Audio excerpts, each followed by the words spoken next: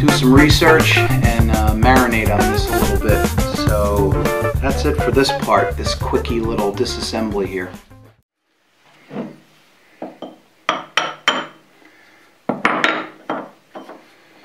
Alright, this piece slid off now, exposing a set screw. Surprise, surprise.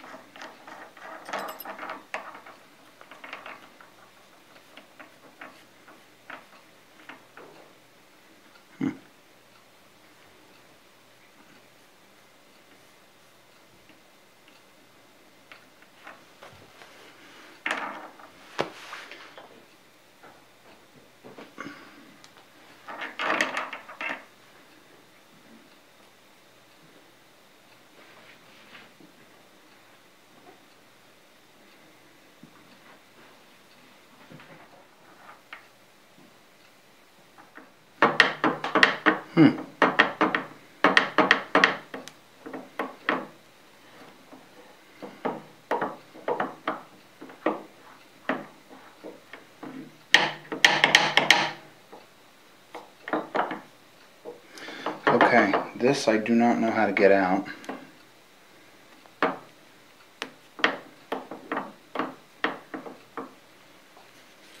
So we're going to have to do some research. Man, this thing is well made. Just the quality of this thing is astonishing.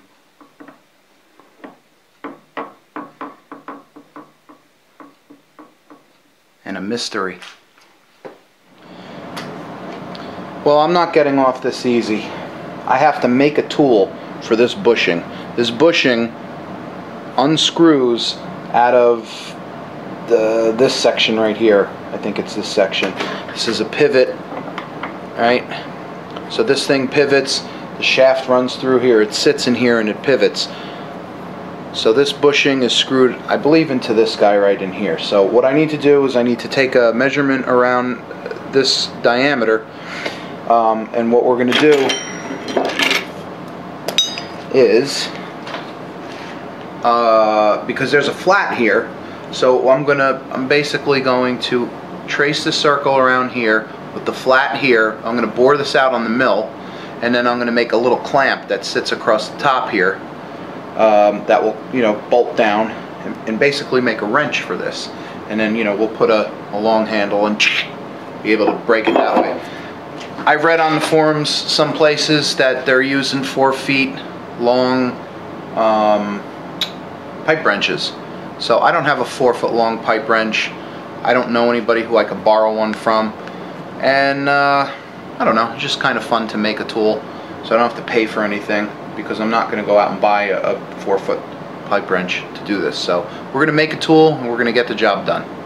So what I need to do is take a nice accurate measurement, because I don't want the tool to slip. What are we at here? What do my bad eyes tell me? Let's get our cheaters on. Alright, so 736, we'll make it 737, the hole.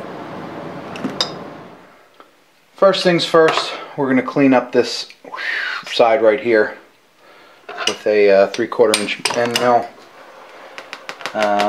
So we have a nice, true reference surface. And basically what we're going to do is we're going to get another little piece of metal, drill and tap it, and be able to cinch it down. What I'm going to do is I'm going to make this circle, alright? It's a circle and it has a flat. But I'm going to make the circle and the flat stick a tiny little bit proud. And I mean just a little bit. Just so I have a lot of good bite to squeeze down on this.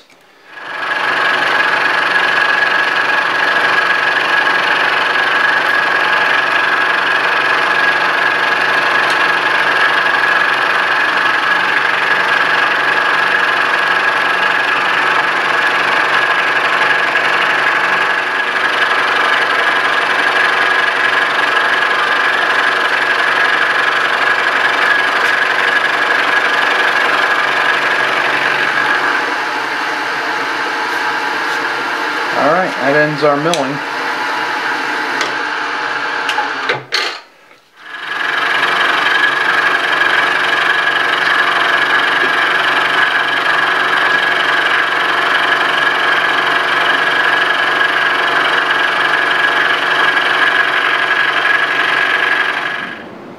Now I measured right here from this round part to the flat here, and the measurement with the micrometer is 2 inches 556 thousandths. Okay, I want this top flat edge to sit proud right above the edge here. This is going to be the edge of my piece of metal. I want this thing to sit proud by 2 thousandths. Okay, that will ensure that it is sticking up a little bit past and I can really bite down on it.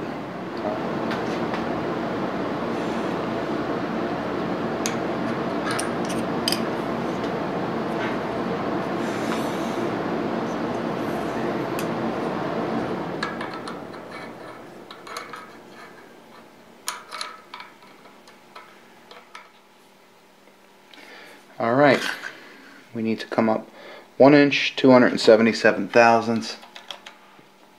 And 1, 2, 75, 76, 77. Try to pick a nice clean side here. Actually, this side's lumpy. It seems like, you know, somebody was beating on this or something with a hammer. So I want this side to sit flat on the parallels. So we'll scribe this side right here.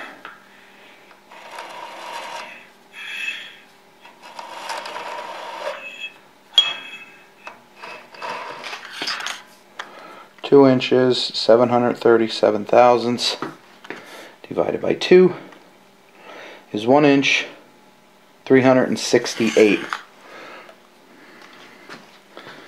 So again, let's clean off our thing here.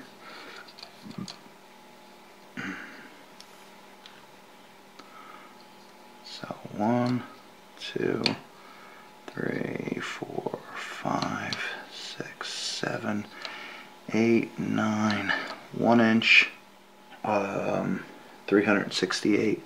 1, 2, 3, 50, 65, 66, 67, 68. 1, 2, 50. There's a 1/4 inch buffer. It's really not all that critical.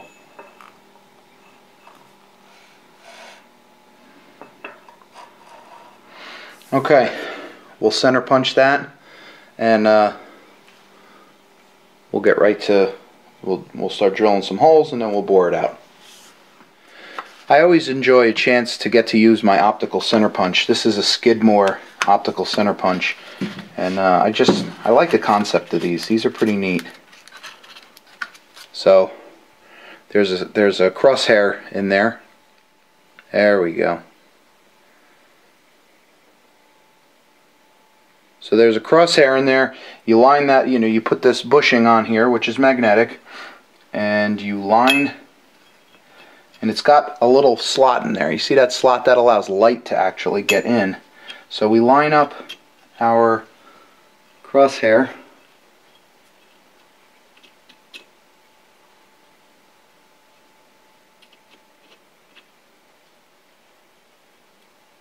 I need some light.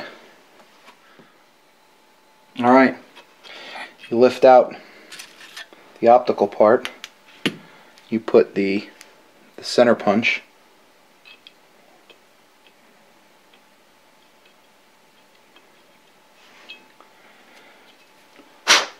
into the bushing, and you give it a nice little love tap.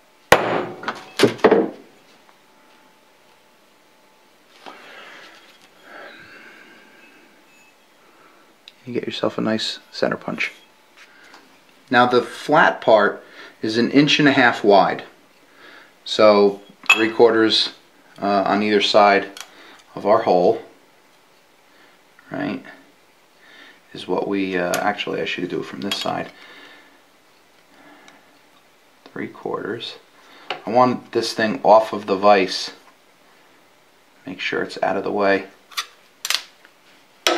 but but biting down on as much of the part as possible. So we're going to drill, and then we're going to start to bore this out. Yeah, that will come in, and it should not interfere with the vise at all, because there is 3/4. So that should be, you know what? I'll go a little bit more. Okay, I got this thing mounted very tightly. So alright, we're going to start by drilling some holes, and then we're going to get the boring bar, the boring head, the Criterion boring head set up, and we'll get her done.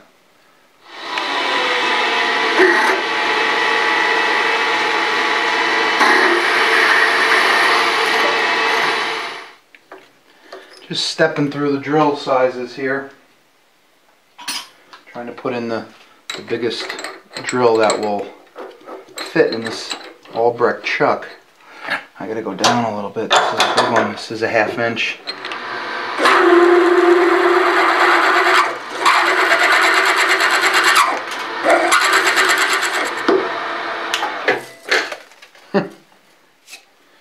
Alright, that's the size that will fit in my chuck. So now I need to switch over to Criterion boring head.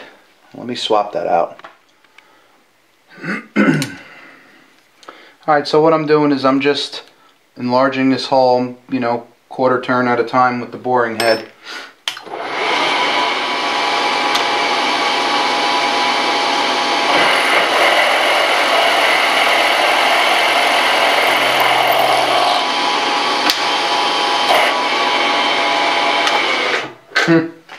It's a long process. Every cut you have to adjust it. So 1/4 turn. So I'm going to do this, and then I'll pick up the camera once we start making some headway. Our tool is done. I bored the hole in. I left enough meat so it would stick right flush with this. Drilled and tapped, quick and dirty, just drilled the hole, got it bolted down. It fits this pretty good.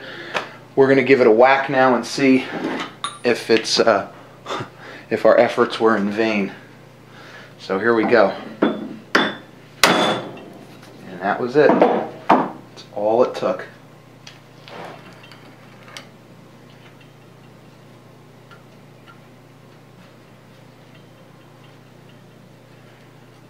Okay, this washer here is hitting. Believe that? Well, it beats buying a wrench. And there is a certain satisfaction you get when you make a tool.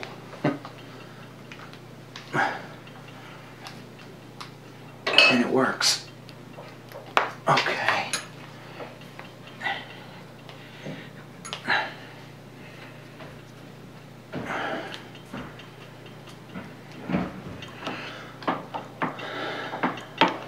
Alright, this is sluggish, so I'm going to make sure that I don't have any kind of set screws holding it in place or anything like that.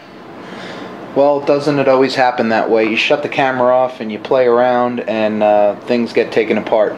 So this was just a fine thread, and it came right out. Now you can see all this wonderful gunk that's in there. Here's the worm. She just slid right out beautifully. This thing has no wear on it. The threads are immaculate. God, the craftsmanship on this thing is just through the roof. So the next thing that we're going to have to do is make another tool. It's going to be a cupped spanner wrench. I have to actually order the metal. I'm going to get some thick tubing, put it on there, put some hardened pins in there to free this last lock nut, because I can't get it out. Once I do get it out, then I can take the table off, derust everything. But what I'm going to do with the other parts, all back there, is I'm going to get them into purple power, get this guy here into purple power, and start degreasing everything, getting everything nice. But this tool came out fine for what it is. It's a total quick and dirty, crude tool. Look, I just used this as a handle, this little piece. It was a piece that was used for some milling or something, but it's a custom bushing, custom wrench for this bushing, and this bushing really needs to be cleaned. So we're going to set that over there. We're going to set our wonderful brand new looking screw over there, and we're going to get these things a cleaning. So I'm going to take some measurements now. I'm going to take some measurements deep in here, and we're going to order up our metal. And through the beauty of video editing, I'll be right back once the tool arrives in the mail. Alright?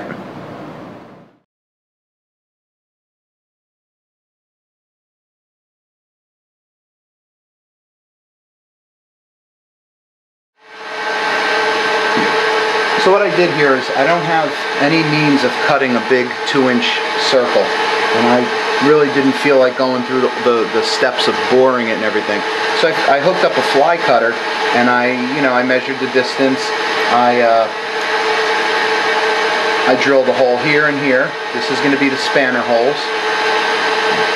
Actually, first I drilled the center hole, and then I went off of that to get the 2.5-inch span. Drilled and reamed it to 1/4 inch, and now I'm just fly cutting it. I'm just down, down, down, down. Easy way.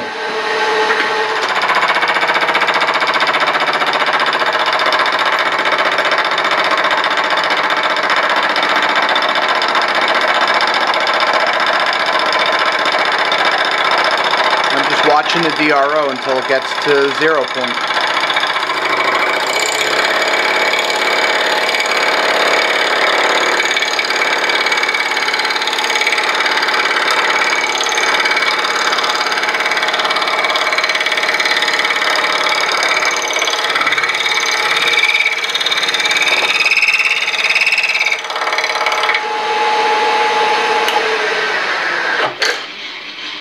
That's it. So here we have the tables all off. This was my makeshift little wrench. I put 2 hardened 1/4 inch pins in there, set it down in the cavity, and took it off. So that's that's that. So here you see tons of flaking. Really impressed with how they did this. Basically what I done was this is a ball bearing, some kind of roller bearing on here, and it locks right into here. It fits right in. So I turned this upside down. Yeah, this was flipped over on these guitar necks here. I had a friend who worked at the Martin Guitar Factory, and he brought me all these pieces. These are mahogany mess-ups. So they make great little supports for various things around the shop. So I had this right side up, and with the brass hammer I just very gently just tapped on this, and boom, it just fell right to the bottom. So what I'm going to do is I'm going to soak this in Purple Power to get all the the dried up grease and oil and stuff like this off it, and then we're going to derust it. Same goes for this guy right here. This is going to go into a big bath of Purple Power. It's going to, obviously, that paint is going to come out shiny gray, bright gray again. There's all kinds of chips and crud in here, so this should come out looking real nice, and then we'll derust this, and then it's assembly time again.